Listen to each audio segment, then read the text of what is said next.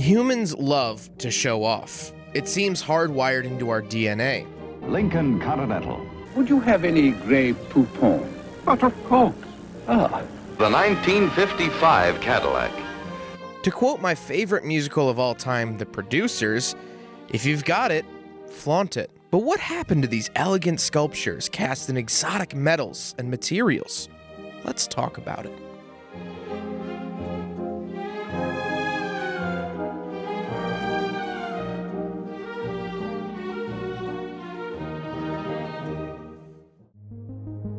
Hood ornaments can actually be traced all the way back to the ancient Egyptians. King Tut was said to have had a falcon at the front of his chariot to bring him good luck. Similarly, the Babylonians believed that placing a mermaid at the front of their ships would keep nature calm and grant them safe journeys across the sea. But enough about boats and chariots. Let's talk about cars. Automotive design changes quickly, but in the early 1910s, cars traditionally had radiators with a cap at the top. The Boyce Motor Meter Company saw a market for a radiator cap that incorporated a temperature gauge, so the driver would know if their car was about to boil over. In 1912, they patented their idea, selling them to anyone that would buy it. They later got orders from car makers themselves, as well as dealerships offering them as a dealer add-on. This was neat. However, car makers wanted to stand out from the crowd, so they asked the Boyce Motor Meter Company to incorporate the company's logo into the design of the temperature gauge. That way, it didn't look like an off-the-shelf radiator cap that anyone could buy. It looked special. But then, car design changed in the mid-1930s, focusing more on aerodynamic shapes and smaller radiators. With those smaller radiators now in fashion, the temperature gauges were moved to the inside of the car, along with the speedometer, tachometer, and things like that. However,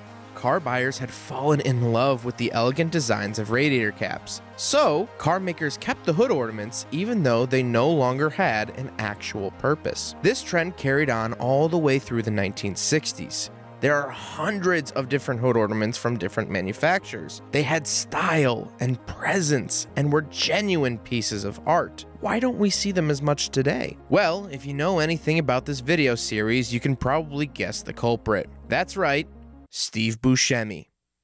Nah, just kidding. The government took him away. Come on.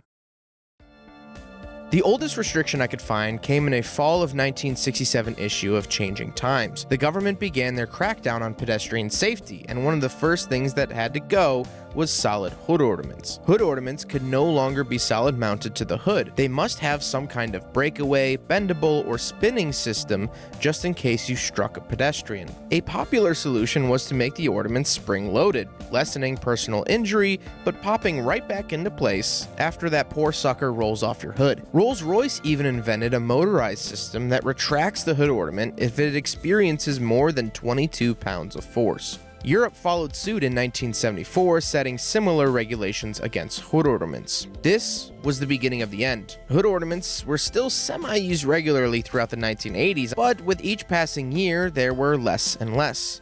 So where does that leave us today?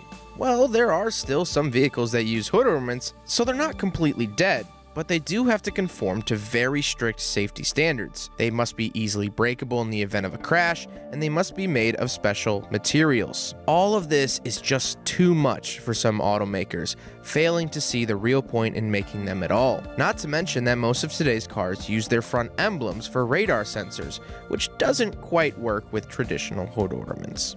I hope you enjoyed my latest video essay. If you have any topic for me to cover next, please let me know in the comments. But until next time, Steve Buscemi.